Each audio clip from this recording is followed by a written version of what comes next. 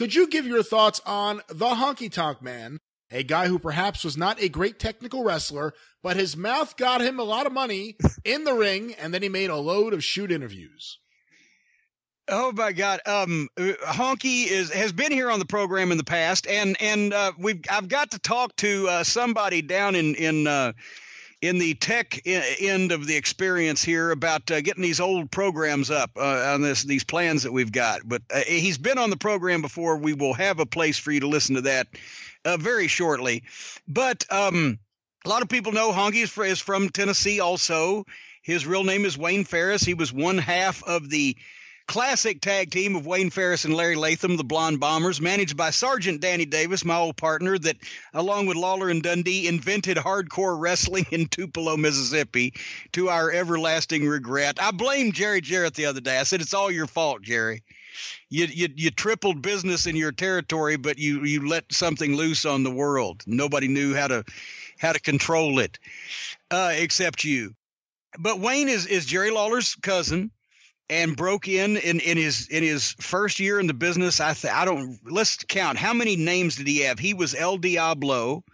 He was the Kisser. Lawler got him a Gene Simmons body stocking and painted his face like Gene Simmons one time and had long dark hair anyway. And he made him go out in the ring and wrestle a whole match with his tongue stuck out.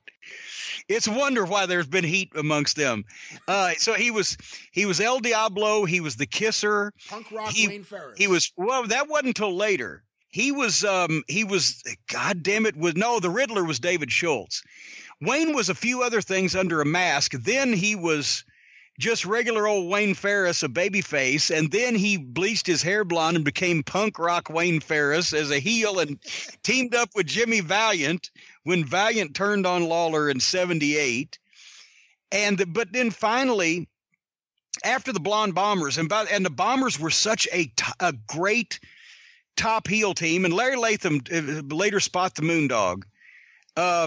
He was lighter then and could move and took big bumps, and they were just such a classic Southern heel tag team. And Danny was so good as their manager. They drew money with Lawler and Dundee over the Tupelo thing, but with the Fargos that summer, and on and off for about the next couple of years. And that's Jarrett picked the Bombers over the Freebirds. That's why Gordy and Hayes went to Louisiana to work for Watts, because the Blonde Bombers were the main event heel team, and he didn't need two blonde heel teams. But anyway, they got real good there, and then Wayne went on to Calgary and did the Honky Tonk Wayne Ferris thing, and then Vince saw it and blah blah blah. From then on, I cannot defend Wayne's work ethic, because he pretty much will do as little as possible, but he's possibly one of those guys that got more out of doing very little than anybody else in the business, wouldn't you say? Yeah, and no, I've seen him milk that for over 20 years. He used to come to Dennis's shows, and he would come out to the Honky Tonk Man song, and then he would get on the mic and sing it while they played it a second time, and then they would do some stalling, and he would get some kind of win.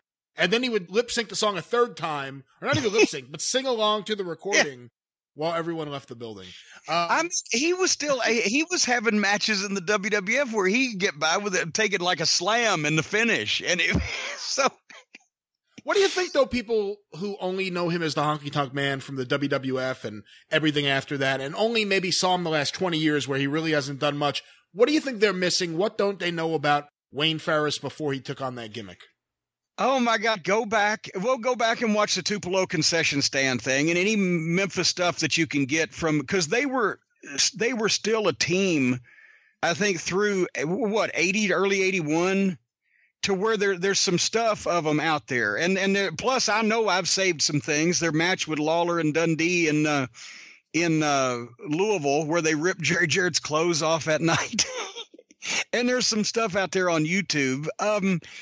It just worked. They knew how to work a Southern style tag team match and do all the heel spots. Midnight Express popularized some of them later on, but Ferris and Latham were there doing tiptoe and the crawl through, but they could also get some heat.